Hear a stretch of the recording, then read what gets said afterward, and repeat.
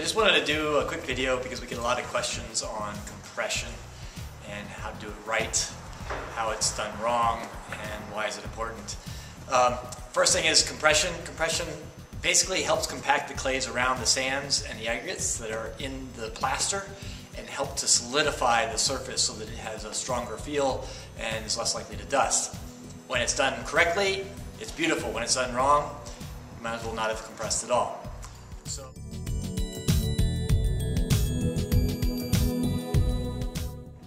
Alright, so now I want to talk about some of the ways that will make compression easier depending on the type of finish that you're doing. The first is what I call smoothing, or taking a trowel when the plaster gets leather hard and you use it to smooth out the surface. A lot of people call that leather hard compression, and I've switched the terminology because people would assume that with leather hard compression you don't need to wet it and rework it the following day, when in reality you still need to do the final compression. The smoothing will only even out the surface, take out all of the trowel marks that might be there, and make it easier to do a smooth compression. The other thing to do is, if you're doing a sand finish, you can use a sponge while the plaster is going up to give a coarse texture. And you can use like a sponge, like a mason sponge, or what they call a green float or a stucco float, to achieve a coarse finish. And then as that, the following day, then you would use a sponge compression to close it down. And so now what we're going to do is we're actually going to go and we're going to do a compression of some different finishes with different techniques and give you an idea what that's like.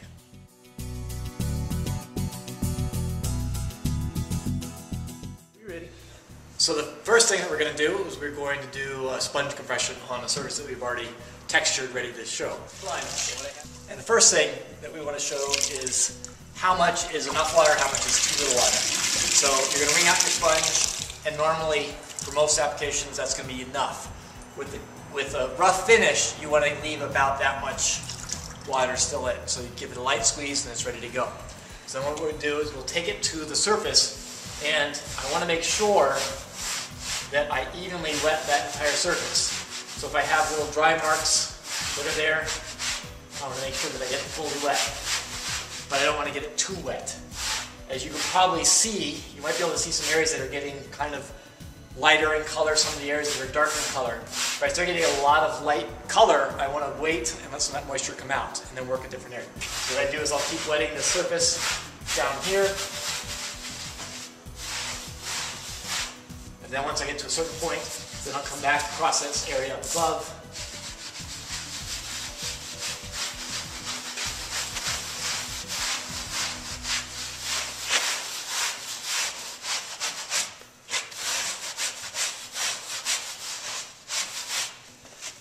Sponge starts to get a little too dry, and go back down, clean it out, bring it out. Okay. Now this time, I've already got some moisture in the surface. So this time I want to make sure that I squeeze a lot more of that water out until there's very little left in. Okay. What I'll do is I'll start pre-wetting some of those other areas. But this has been saturated fairly well. Now I'm going to lightly go back over that surface and just make sure that I don't have any more loose material that's going to come off the surface. When you're working on a coarse compression or a sponge compression like this on a rough finish, you're going to lose a lot of that loose sand that's going to fall to the ground where you're working. And so you just want to make sure that as you work it, you lightly knock off as you go any of that loose material. If you don't do it in this step, tomorrow you're going to have to come back with a brush and brush it off. So it's just easier to keep going as you go.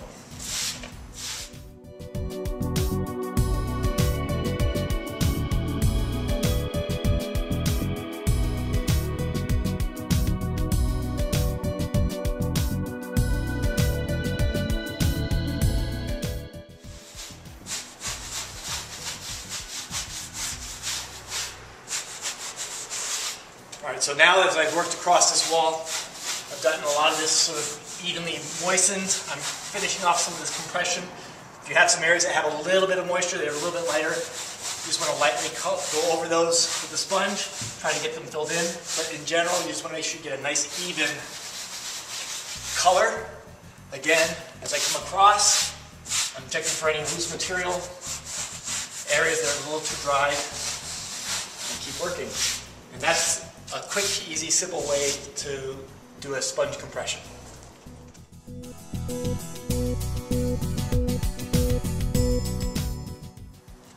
Alright, I wanted to take a moment also and show improper technique when you're using a sponge. It's very easy to either not get enough moisture into the surface or put too much in and think that you did a proper compression when all you did was really move the clay around.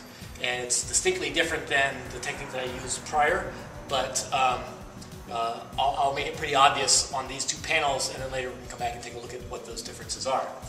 The first one is where you don't wring out the sponge enough. Okay? And you get it nice and wet. You got a lot of water. You can see the streaks just sort of develop right away.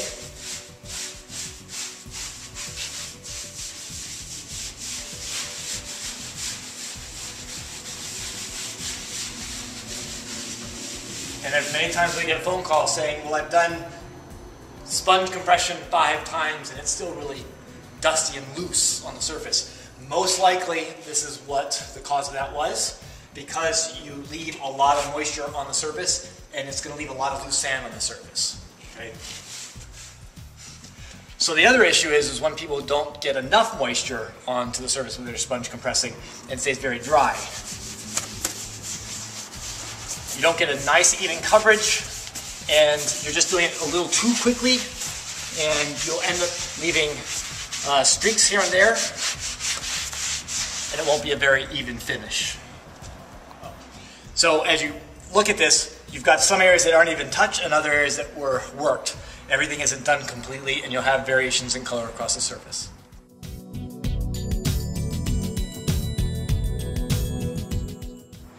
Okay, so now that we're back, we've let this dry.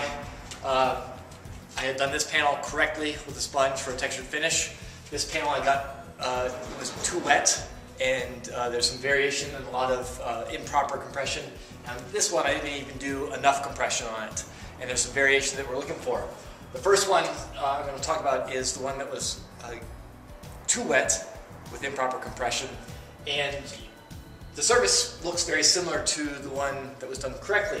However, if I take my fingers and rub across it, it's still quite chalky and loose, and so you can actually see some finger marks, and if you can still see that on your surface, it's not compressed properly. Okay? On my hand, you'll pick up some light chalking that's pretty wet or light colored a lot of times, and you can tell. If I do the same thing on a properly compressed wall, you shouldn't see any marks done whatsoever. Okay? And nothing should come back on your hands. Okay? On this wall, if I do that, it doesn't show anything, but it was compressed properly. I can feel sand coming off right underneath my hand as I rub it. And that is also another indicator that it wasn't compressed properly. If you still have loose sand, it could be two things. One is you didn't get the loose sand off when you were compressing properly. Take a broom and brush it off, or it wasn't done properly. And one way to tell is it's very subtle, but there's some light and dark sections that are here. The surface looks a little bit open. It looks like it was just done, and it wasn't completely wetted. And that's a harder one to tell, but that's one of the indications. To do it properly, for either of these instances, you would have to go back and do the compression the way I'd shown originally, and show it properly.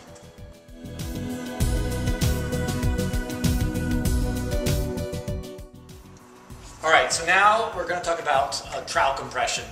And we're going to be utilizing Lomelina to show this.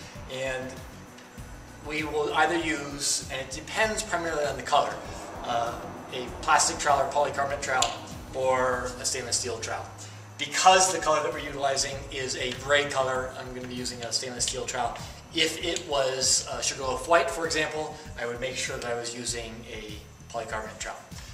Now, basically, we've applied this. We did some minor smoothing. I talked about that earlier. At leather hard, and now we're going to wet and compress the surface. For a small area, I might use just a pump sprayer or a hand sprayer like this.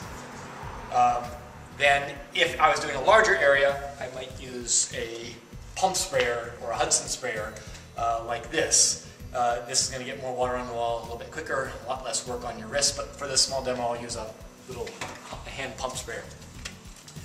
Alright, so now we're going to be working on this gray surface to compress it. What I'm going to do is I'm going to do half of it correctly and then half of it incorrectly, and then later on we'll take a picture and see the differences between the two.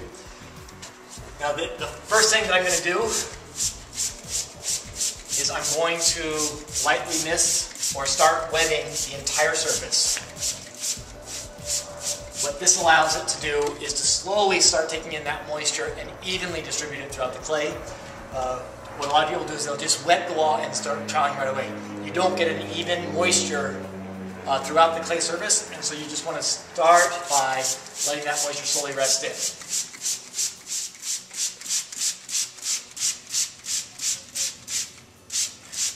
And you can see that if I was doing a larger wall, the pump sprayer would work much better. Alright, so now that we've allowed a lot of that moisture to rest in, I'm going to get enough moisture on there, enough water on there, that I can actually start moving the plaster.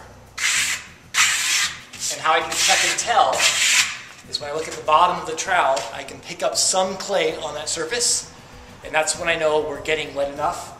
If I'm picking up a lot of clay, then we get it too wet.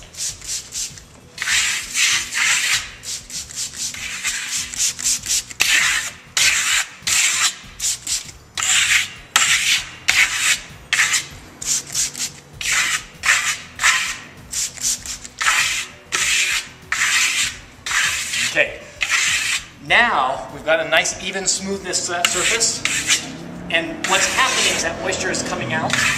I'm coming back across some areas, but if you notice, this side of the blade was not picking up any more clay. At that point, you're starting to really compress it. You're no longer moving the clay around, and you're getting that compression. If, as you come across, and I'll re-wet this, if you are still picking up clay from the wall, you're not really compressing. You're just moving that surface around. And so you're going to want to let some of that moisture come out and come back across it.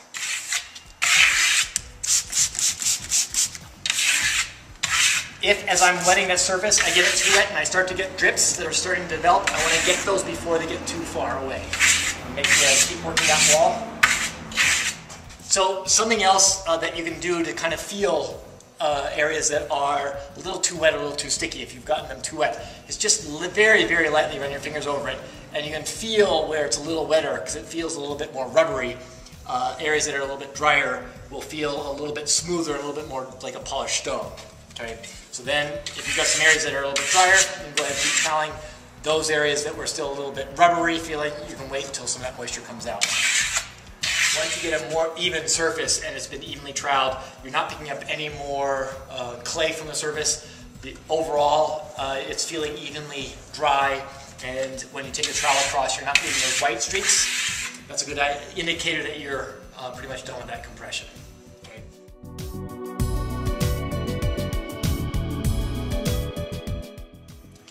So now we're going to really wet this side down. It's the call we get often where somebody said we've compressed the porcelaina or lomelina, it seems like 5 times and it's still very chalky and loose. Most likely what's happened is the surface was over wet and a lot of moisture was put into the wall.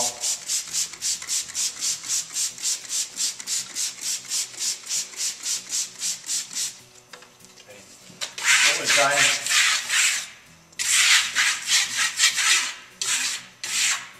You can see I'm really trying to fight that moisture on the surface. It's wanting to drip away from me or ahead of me.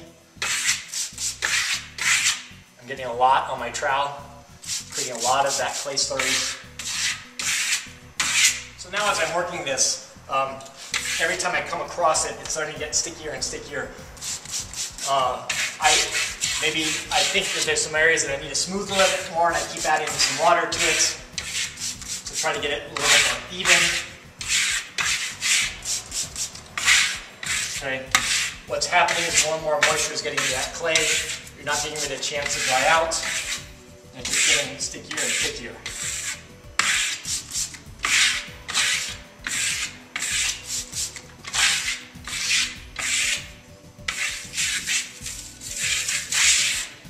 Okay.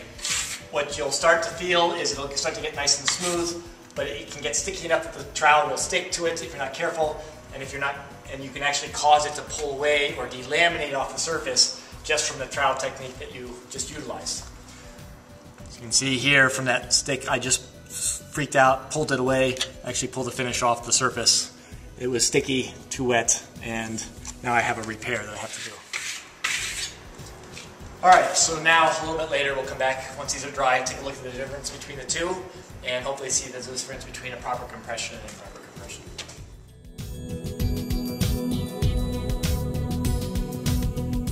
Alright, so now we're back at the panels that I had done trowel compression with. I had done a proper section here. This section here is very modeled, very irregular. I'd gotten it fairly wet and used a trowel without properly compressing. I moved the material around, but as you can see, it doesn't have the same color value that you have for both of those. The proper way to check also is if I rub my fingers across this section, once again there's a chalkiness or a whiteness that you can see behind it. If I clean off my fingers and then go across this section, you shouldn't see anything behind your hands as you rub across the wall. Okay. If on your wall you have a little bit, a few areas where you have some discoloration from some cream that's on the surface, what you can do is you can take a damp microfiber cloth and you can go over the surface very lightly, where you just work the moisture into the surface and you remove that lightness or that slurry that's on the surface. If your whole wall looks like this panel is, you need to get proper compression first. So you're going to do the proper technique where you make sure you work the wall and then you continue to work it until no more cream is coming off on your trowel.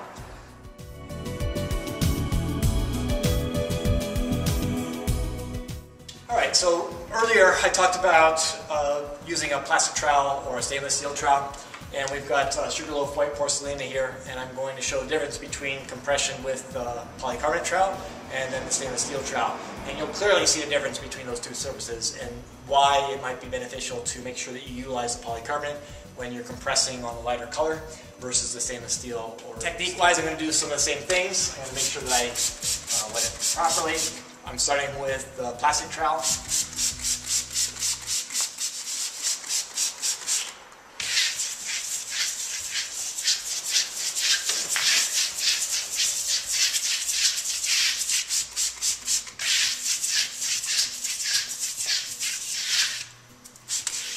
So now that some of that moisture's come back out, I'm making sure that I do real compression. My trowel's coming out clean.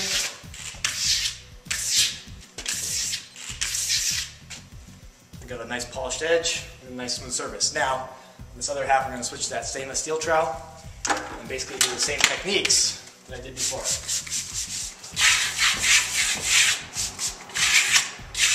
And already, just with those few strokes, you can already see some of that grain starting to develop.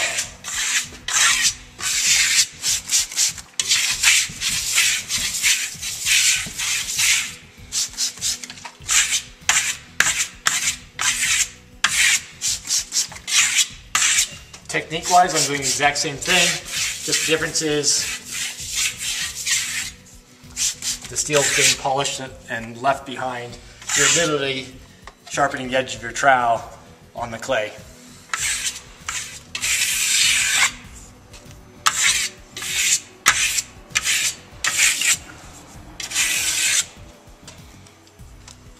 Okay, so already you can see the difference between the plastic and the stainless steel trowel.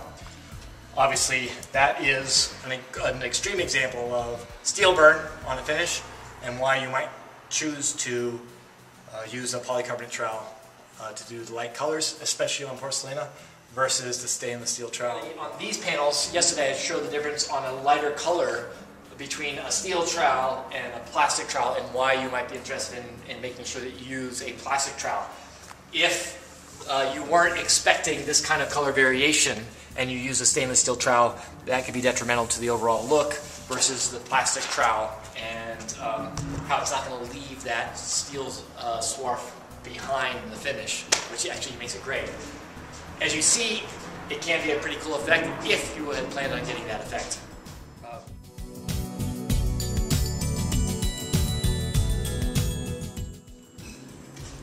One other thing that I wanted to talk about while we're looking at this panel, especially with the Sugarloaf White, is even after proper compression, there's highs and lows, and it's hard to get the entire surface. And if you rub your hand over it and you get some light chalkiness that's going to come off on your fingers, you can use that microfiber cloth once again and just lightly buff out the surface, and it will remove that light haze that's causing that chalkiness and fix it. It should be a very quick pass over. You can see that it will pick up some of that cream and that haze that's on the surface, and after you're done, you shouldn't get any additional chalking on your fingers. Alright, great. So thanks for joining us again for the compression videos. If you have any further questions, please give us a call, 866-404-1634.